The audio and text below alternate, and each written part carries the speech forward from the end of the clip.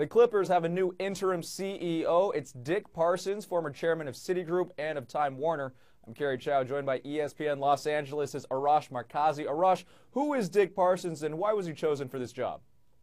Well, really, the league couldn't have made a bigger splash for a CEO than Dick Parsons. We're talking about a lawyer with ties to Rockefeller, President Barack Obama, as you mentioned, chairman and CEO of Time Warner, chairman of Citigroup. So he's done a lot in his life, and he's a big fan of the game. And I know that the league was talking to him, but again, a huge get for the league plus the Clippers here.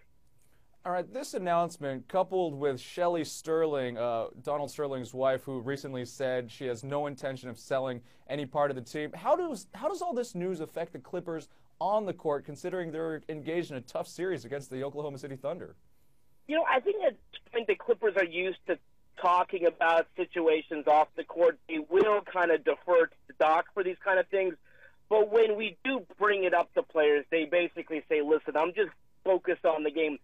This kind of stuff, though, is not as big as the comments made by Donald Sterling. I thought that was really the 1 week time period where the players had to get through.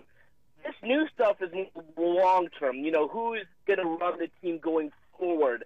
So right now, the players aren't concerned about that. And did Doc have any say in terms of the hiring of Dick Parsons? Yeah, you know what? Doc was actually consulted during this time period, was told that this was the choice. So they would not have made a choice if Doc did not approve of it, I don't think. That's ESPN LA's Arash Markazi. Arash, thanks as always. My pleasure. I'm Kerry Chow with your latest ESPN headline.